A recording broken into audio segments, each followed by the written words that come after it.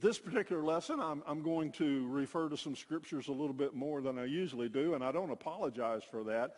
I'm trying to strike a balance because there are people that don't necessarily have a foundation in spiritual matters, and they need hope, and we need to help them have some kind of a hope in life. I'm talking there about just events and situations that occur in life.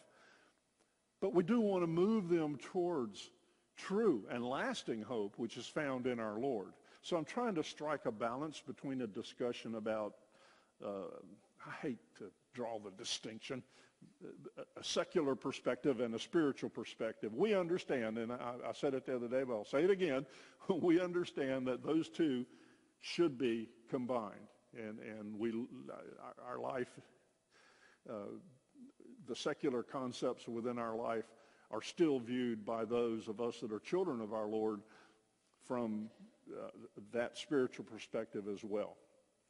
We grow to the point where we try to grow to the point where we're like Christ in everything. But the world doesn't necessarily understand that. That's why we do draw that artificial distinction between secular and spiritual.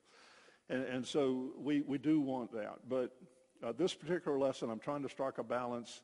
I'm going to be looking at some scriptures that, again, some thoughts that occurred to me as I've studied this and looked through it. So let's begin with that.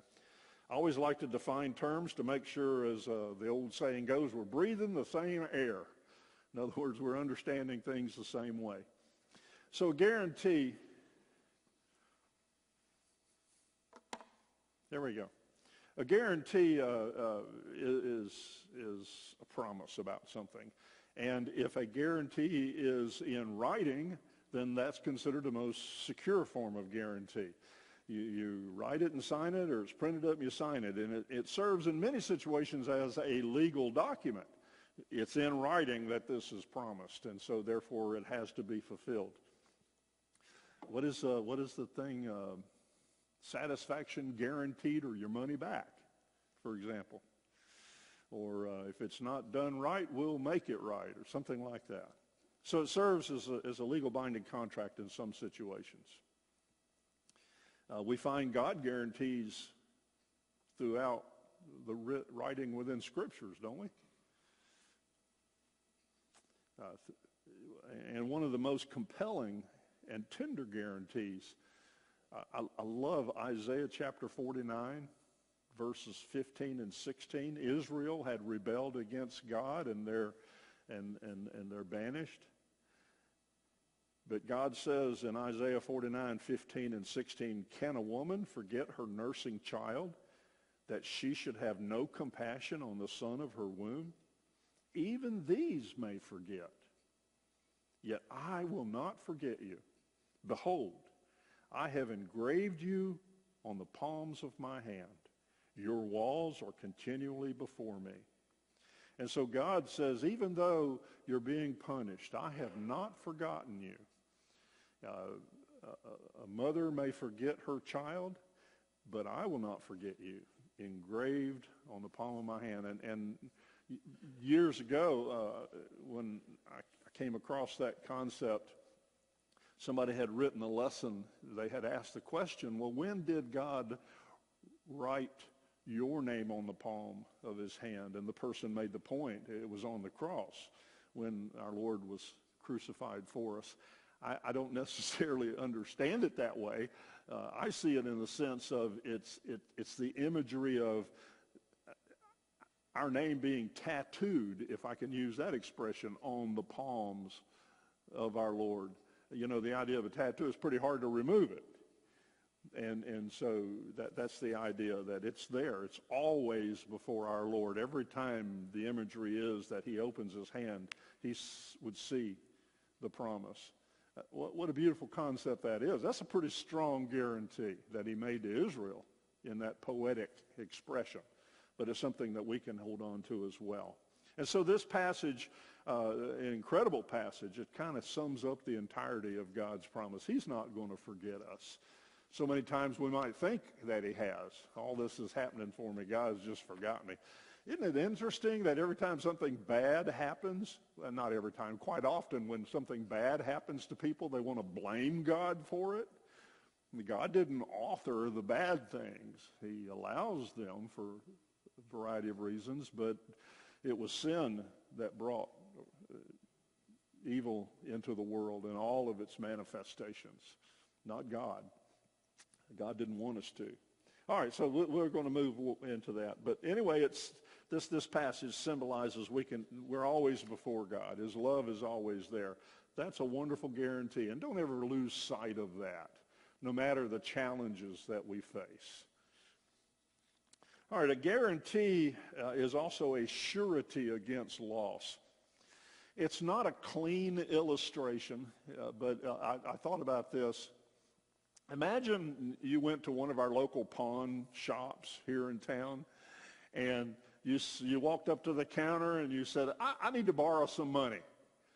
And the person behind the counter says, well, okay, what are you going to put up to guarantee the loan? And you say, well, I really don't have anything to put up.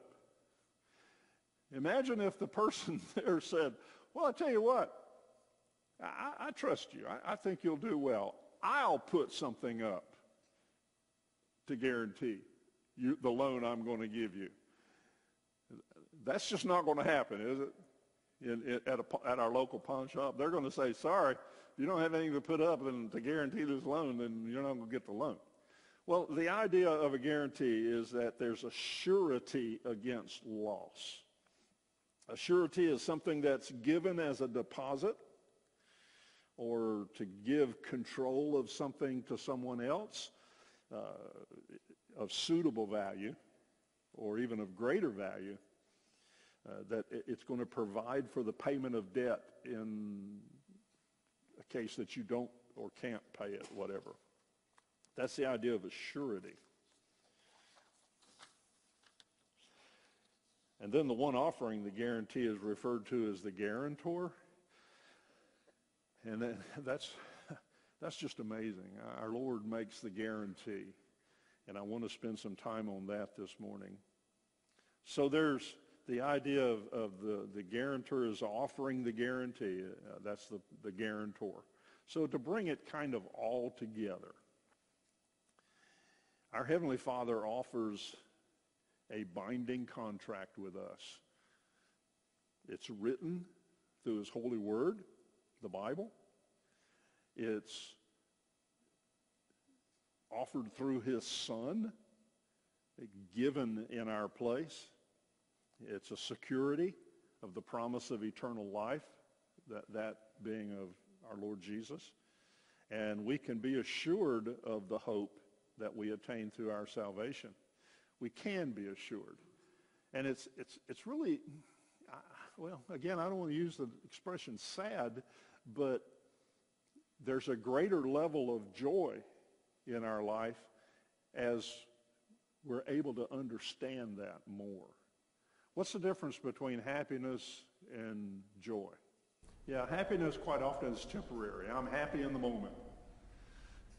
And the idea of joy that we're talking about from scriptures is that no matter life's situations, the temporariness of it, there's joy in our life, and we move beyond it. Yes, we're saddened during life events, or we're made happy during life events, but the totality of it is the joy is going to be there, and the joy is going to grow. That's the idea that we hold there. And so God made us a promise and guaranteed that promise both in writing and by providing surety through Jesus Christ. And the expectation is that we're going to take hold of that as our Lord directs us to. And then because of that, as we understand it more and accept it more, our joy continues to grow. The guarantees are important to us, and so God provides a guarantee for our salvation. So that kind of brings all together the idea that it's legally binding. Our Lord made a promise, and He's always faithful to His promises. And the surety against loss, He put it into effect through his son Jesus. And then he himself has done this. The remarkable thing is not only did he make the promise and the guarantee, but that surety is part of God himself. I mean, you know, what is the expression, skin in the game? You know, I'm putting something into it, then that's exactly what he's done. All right, so we see the guarantees are important to us, and our Lord provides it. I want to move to a remarkable scripture, 1 Peter 3, starting in verse 3. I'll read this. 1 Peter chapter 1. Did I say 3? 1 Peter chapter 1, 3 through 5 is where we are. Think about Peter. We love to study Peter because we see his brashness and his self-assurances and things like that in ourselves. But, man, Peter, from what he was to what he became, you wonder what Peter was like in his younger years before we see him in Scripture as a child and a young man growing up. He had to have been the way he was in his early years as he was when we see him in Scripture for him to have developed that personality. I bet he, at times, I bet. Boy, I wish we wouldn't use that expression, I bet. I suspect at times Peter might have been a bully. He might have been the ringleader on some things because he was so brash and outgoing. And yet when you read his writings and see how he became who he eventually became, but you see it in his writings, a humility where he has moved himself out of the picture. And I talk about it a lot of times how one of the first things that has to happen before we're truly useful to the Lord is we have to become humble. Our Lord uses us from our humility to do great things for him. We see that in Peter. But let me read from 1 Peter chapter 1. Blessed be the God and Father of our Lord Jesus Christ. According to his great mercy, he has caused us to be born again to a living hope through the resurrection of Jesus Christ from the dead, to an inheritance that is imperishable, undefiled, and unfading, kept in heaven for you, who by God's power are being guarded through faith for a salvation, ready to be revealed in the last time. That's a wonderful statement that Peter's making here, and there's some important points in there that should give us hope. You know, we think about Peter again. There was a time when Peter was, or felt, he was entirely without hope. When he denied our Lord, and our Lord acknowledged that as he looked at him, and Peter realized that what our Lord had said was going to happen has happened, and he went out and wept bitterly, Peter felt, there's just no hope. How can I be forgiven? And you see it, by the way, you suspect it, I should say, because when our Lord, after his resurrection, and the apostles are gathered together, and our Lord appears before him, notice Peter doesn't rush out in that gathering initially. You get the image there that Peter's kind of hanging back a little bit in that initial reappearance of our Lord to the apostles. You don't see Peter out in front.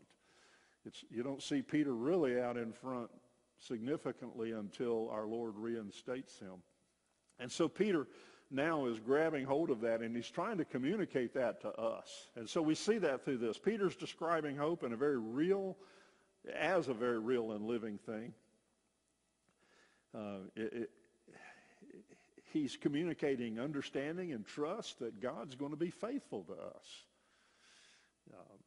And so we have a confidence because of God's faithfulness. And it should cause us, God is faithful to us. We have confidence in that. So it causes us to be faithful to him in return. That's the relationship there. And it truly is, as Peter's communicating here, according to his great mercy. It's based on God's mercy. He didn't have to. Ephesians chapter 2, verse 8. You know that scripture. Faith is one of them. There's another one right before. Grace. Yeah, grace and faith. And it's grace and faith. That just simply means God's going to give it to me, and I believe he's going to give it to me. Is that all that means? As Michael Brock likes to say, do your head this way. It's an obedient faith, isn't it? It's an active faith, as our Lord and James talks about. And that active faith includes our acceptance, our repentance, our baptism, and our faithful living, all of that. But it's through God's grace. That's a key word there.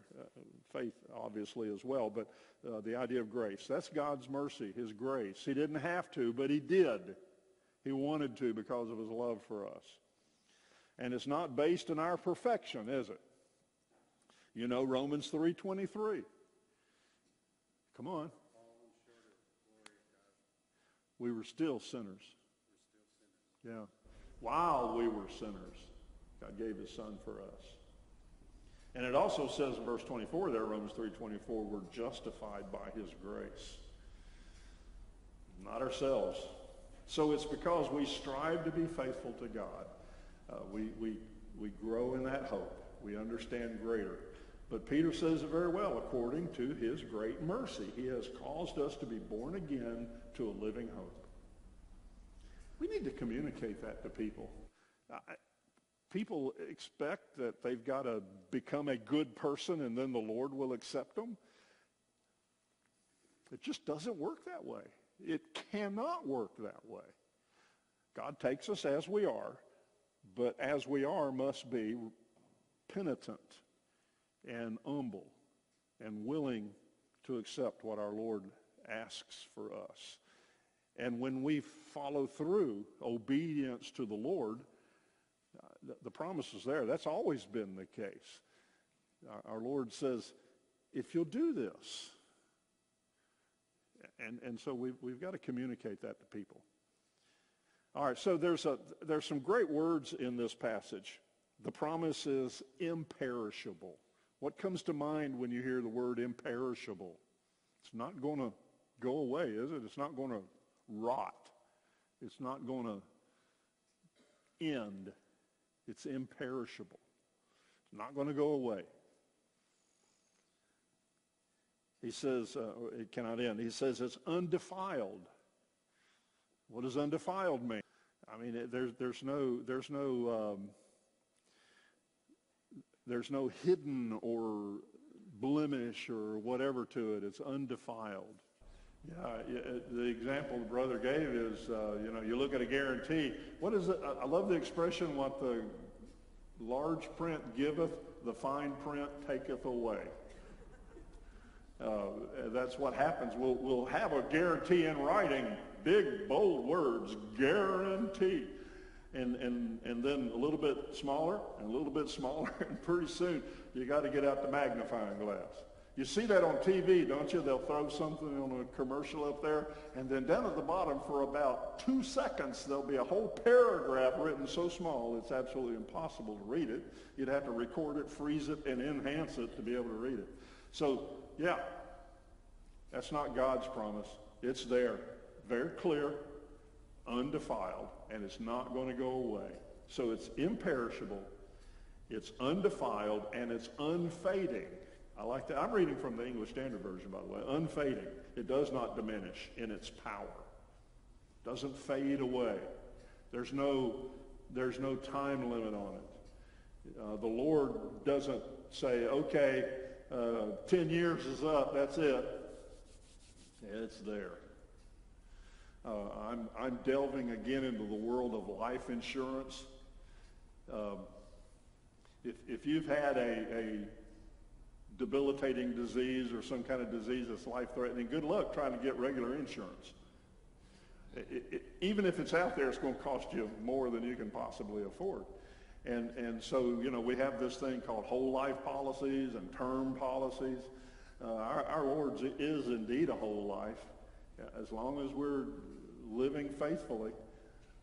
And I've said it so many times, it wasn't original with me, but I love the expression that God does not demand perfection, but he does demand faithfulness. And he takes care of the rest of it. So, imperishable, undefiled, unfading. And then, I love this part of this passage. And this is something that when I read this, it jumped out at me, and I looked at it again, and it's like, wow. Kept in heaven for you, who by God's power are being guarded. Is anything greater than God's power? God's guarding it for us. Thought that struck me when I read this is that God is guarding it for us. I interpreted that as God is serving us. I just understood it that way.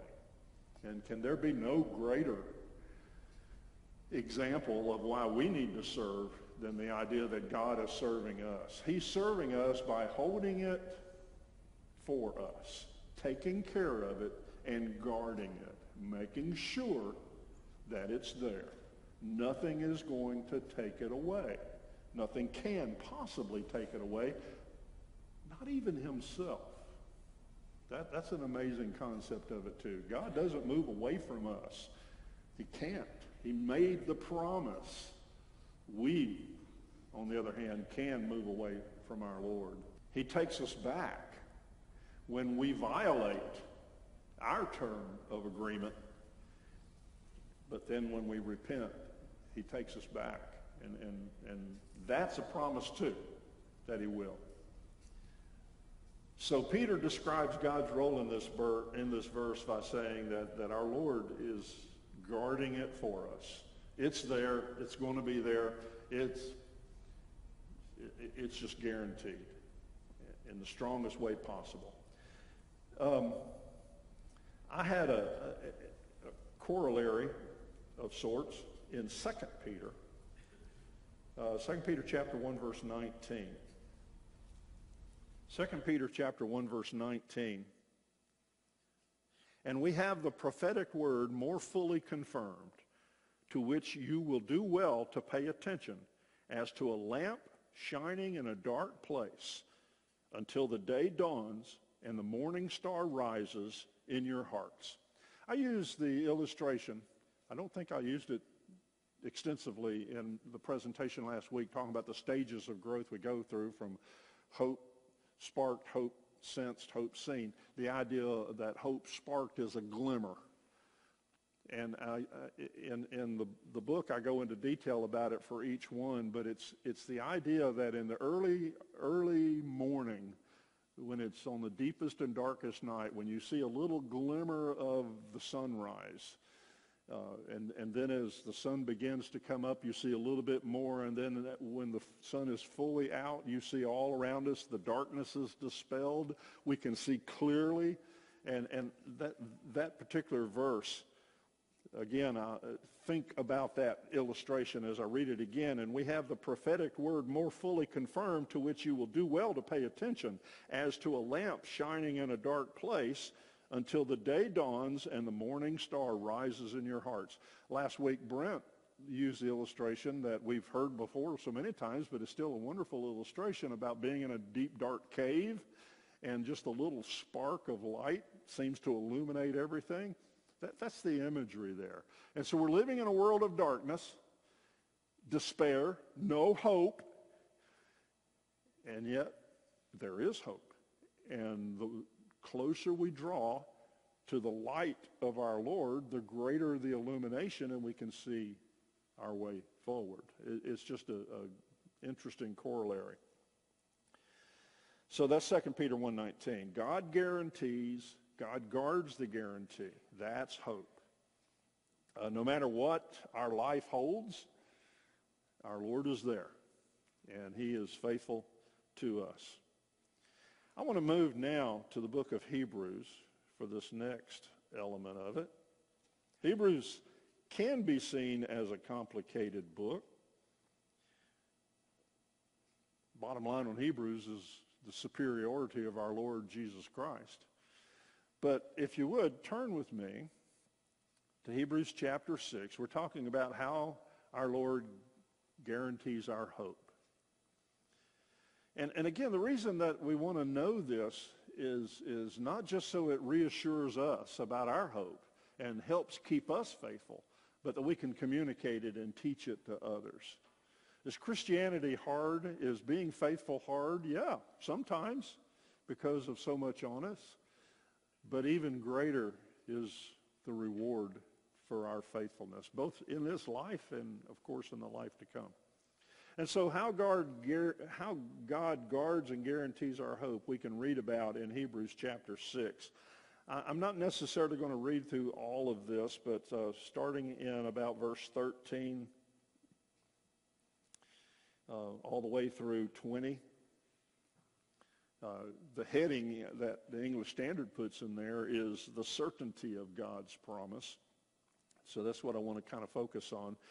So in verses 13 through 17, we read about how God made a promise to us. So in Genesis 3, we read about the fall of man. And then in verse 15, God injects the first spark or glimmer of hope that one day our Lord would come, offer himself as a sacrifice for us. That began, the promise was first revealed in a very small way, but a very critical way there in Genesis 3:15. So this is when God first revealed his plan to restore us to his relationship with him. But then later, our Lord, he formalized that promise with Abram, who became Abraham, in Genesis chapter 12, 1 and 2. And another one of those aha moments a few years ago when we were having a class next door with our deaf community, we were studying this, and the promise that God made Abram was that I'm going to make you a great nation. I'm going to bless you. And then he says in verse 2, so that you will be a blessing to others. And I've kind of used that as an internal thing. All the blessings that the Lord has given me,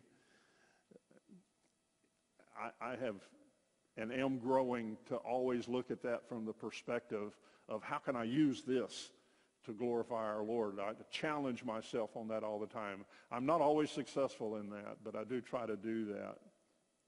So Genesis 12, 1 and 2, we see our Lord formalizing that promise that began in Genesis 3:15. But that wasn't the only time he did that. There were 4 other occasions in which he re-established that promise in Genesis 13, Genesis 15, Genesis 17, Genesis 22. As time and events marched on, our Lord reinstated that promise. He says, well, I've said it before, but I'm going to say it again. I made a promise to your father, and I made a promise to your forefathers. I make the promise to you. And so he did that each time. So I encourage you to read those. Time doesn't allow me to do it, but Genesis 13, Genesis 15, Genesis 17, and 22. So even though man moved away from God, he remained faithful, always to his promise. And the condition was, if you'll repent and come back to me, the promise is still there. And there was always a remnant that would remain faithful. And we see that so many times in Scripture. Goes back to, I've written on the palm of my hand, we are always there before our Lord. It's just a great promise. So God repeats the promise these 4 other times. Ephesians 1, 13 and 14, he preserved it with an oath. Let's look at that particular verse, and then we'll move on. In him you also, when you heard the word of truth, the gospel of your salvation, and believed in him, were sealed with the promised Holy Spirit, who is the guarantee of our inheritance until we acquire possession of it to the praise of his glory. So again, God's just making this promise. It's guaranteed. It's preserved with an oath. God wanted us to know that he's given us an ironclad agreement. All right, it's also, going back to Hebrews 6, let me go back to that. It's the illustration of an anchor. God gives us an anchor to hold on to. We can grasp that promise. Hebrews chapter 6. By two unchangeable things in which it is impossible for God to... We who have fled for refuge might have strong encouragement to hold fast to the hope set before us. We have this as a sure and steadfast anchor of the soul, of a hope that enters into the inner place behind the curtain. So we have an anchor, is the illustration there. When is an anchor most valuable? An anchor keeps us from drifting, yes, but in a storm it's very valuable because it helps keep us stable. Life's got storms, absolutely. And again, we have hope because we have this anchor that holds us firm. And the anchor, of course, is the guarantee, the promise that our Lord has given us. It's going to it's not only going to establish, but it's going to sustain our relationship with him. God will not break that anchor. Cannot. But again, we can. We can remove ourselves from the security, but don't. And if we find that we have, our Lord is ready to take us back. He doesn't move away, we do.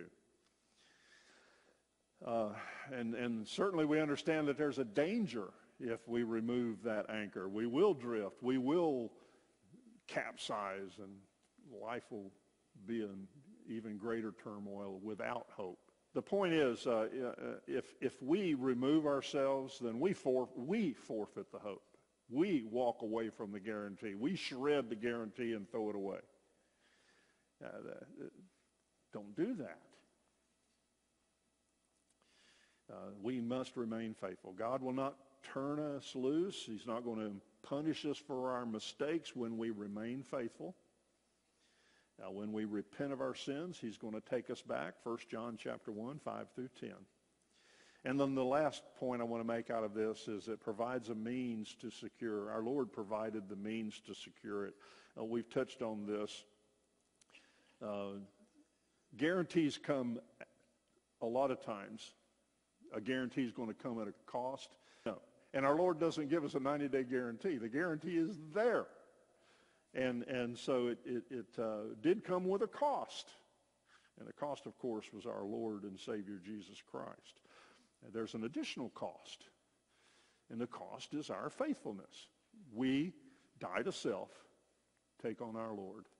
And so, yes, it costs us our submission to the Lord. But the guarantee is worth it.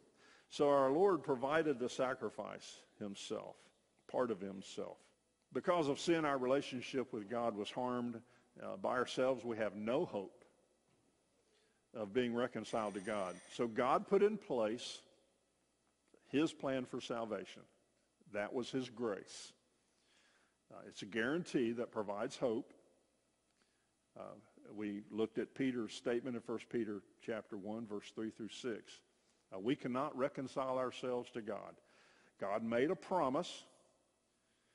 God gave us an anchor, and then he provided a means to secure the hope. He said it, it's written, and then he demonstrated it. So friends, let's put that into our lives and stand on that hope. But let's communicate that to others as we see around us that there is hope. There is a guarantee of hope, and you can have it. It's through our Lord. Okay, thank you very much for your attention. Next week, by the way, we're going to talk about outrageous courageousness. It takes courage to hope. And so we're going to look at what that means.